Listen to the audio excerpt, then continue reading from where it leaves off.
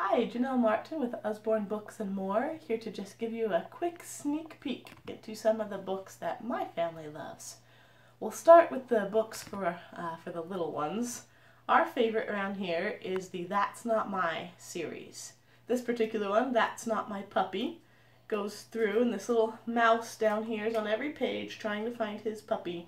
And it's not his puppy because the tail's too fluffy, or because the collar's too shiny, or the ears are too shaggy, and in the end, he finds his puppy because his nose is so squishy. Now, my 18-month-olds love it because they love touching it, and the feel and the texture. I love it because they're learning new words. My littlest one, Taylor, she likes to pet him and go soft. So it's great for putting new vocabulary words into these little ones' hands. Alright, next step up, Muddle and Match. Say this is for somewhere between 18 months and 4, though my 4-year-old still loved it. Starts with these little jungle animals, and you can leave them like this and tell the story about Marvin the monkey, and then turn off 3 and go to Patrick the parrot, or you can muddle them all up and have a parrot who giggles as she gallops through the garden with follow the footsteps of her favorite friend. You can turn these little animals into all different crazy types of shapes. So it's Muddle and Match. On to I'm a Dirty Dinosaur. Now this is actually one of my favorite ones to read.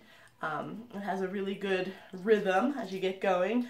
I'm a dirty dinosaur with a dirty snout. I never wipe it clean, I just sniff and snuff about. Sniff, snuff, sniff, snuff, sniff and snuff about.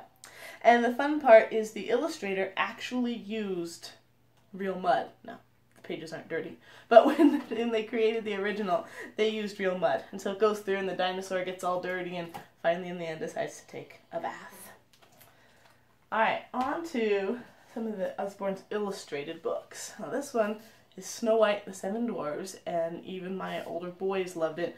I just think it is beautifully illustrated. Just turn to some of these pictures here. And it's a shorter version. It's not the entire story of Snow White. You get through and you have Snow White, of course, the story of the Seven Dwarfs, and we know how the story goes. The pictures are just beautiful, and they hold even my older boys' attention.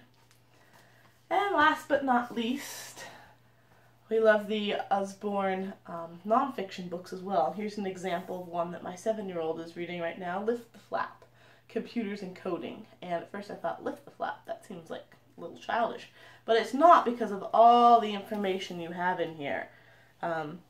Example down here, a set of instructions from a particular task is known as an algorithm. An algorithm is like a little recipe, and you open it up. If you follow all the steps in the right order, you always end up with the same thing. So it goes through and talks to you all about computers, coding, and you lift the flaps for fun little facts. And Usborne has a whole series of Lift the Flap nonfiction books, and they are pretty amazing. So that's just a quick peek at some of the books my family loves. I hope to see you at our Facebook party, where we'll show you even more awesome books. See you soon.